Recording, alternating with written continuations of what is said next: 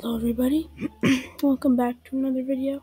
Today's the game where I hit 1600, which is a massive accomplishment for me. So, I was playing with the black pieces. The game started, e4, e5. They played the center game with pawn d4. I took. They recaptured with the queen, and I developed my knight with an attack on their queen, which I believe is the most common. They dropped their queen back. I developed my knight. They developed their bishop, defending their pawn. I push my pawn here, looking to fianchetto my bishop. I don't exactly know why. I just developed my knight. I developed my... Oh, no, yeah, that's why.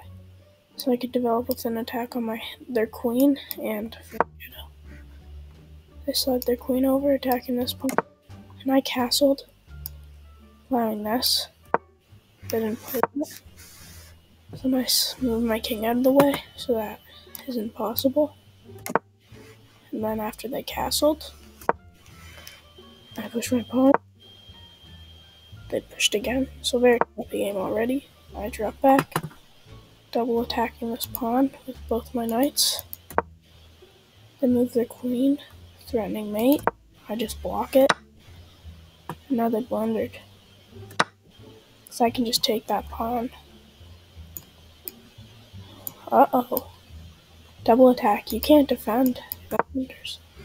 So they move their queen there. I just won a piece. After they played bishop here, I was shaking, like so nervous. So I just played this because if I had played something like this, good game. Luckily it didn't happen. I just tried because I'm winning. Don't ask them why I didn't take that pawn. I don't remember. But they defended with their rook. I jumped in with my knight wanting to trade.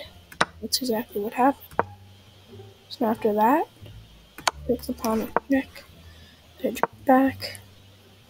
I move my rook, attacking. Oh, I moved my bishop here so that my rooks could see each other.